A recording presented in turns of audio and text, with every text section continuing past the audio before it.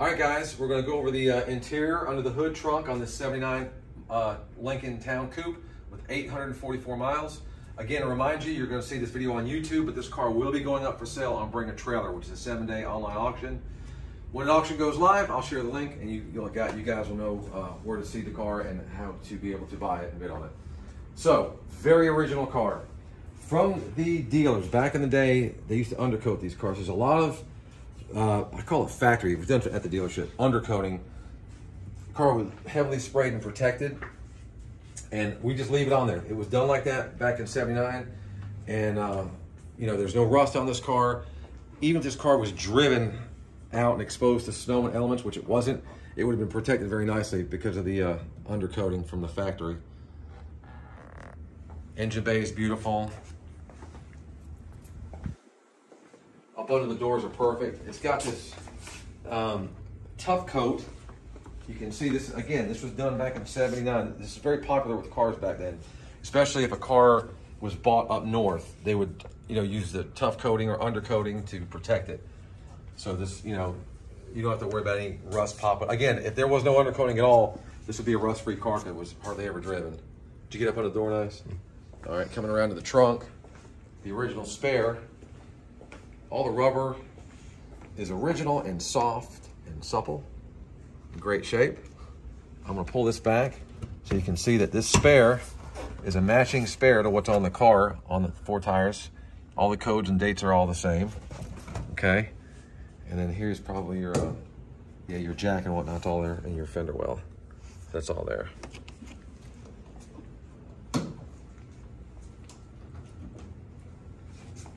They even did, look, even here, they even put undercoating up under there. So car was very, very well protected. Again, that's something they did back in the '70s. I used to work with my dad at at new car dealerships. He was a detailer for several new car dealers. And they would do that. And then they would put what they would call Rusty Jones, which is a paint seal that helped protect the paint back in the day. So like I said, we're, you know, especially a car from up north, they went the extra mile to keep it preserved and protected.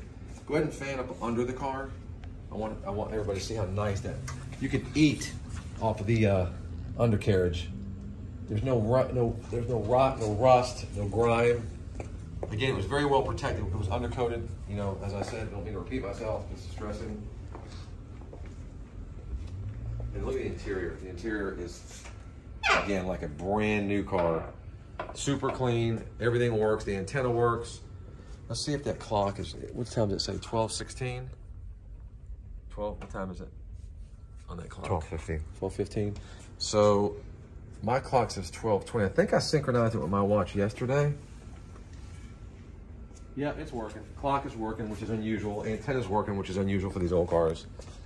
Not a speck of dust, no nicks, no scratches, no rips, no tears. Dash, door panels, carpet, everything is just as new.